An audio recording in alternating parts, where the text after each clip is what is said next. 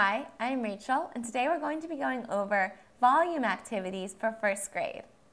So we want the kids to understand what volume is. Volume is how much an object takes up in space, right? And it's three-dimensional, 3D. So we're going to be using 3D objects, like, for example, our own hand, right? Let's say a great activity to do is to get a big bowl of water, right? Fill up the water only partially, and have the kids stick in their hand, just one at a time, right? And see how much the water rises with their hand in it. Once they put the hand in, the water is going to rise to this new height. And then have the kids mark the new height. Make sure you mark the original height as well, and see how much the water rises.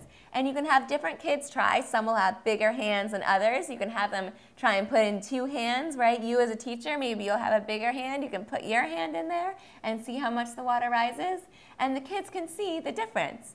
Once you've done your hands, you can start putting in other objects, and you can see, maybe a smaller object or a bigger object, how much volume that is going to take up, depending on the level that the water has risen. And that's a fun activity to do with your first graders. I'm Rachel, and thank you for learning with me today.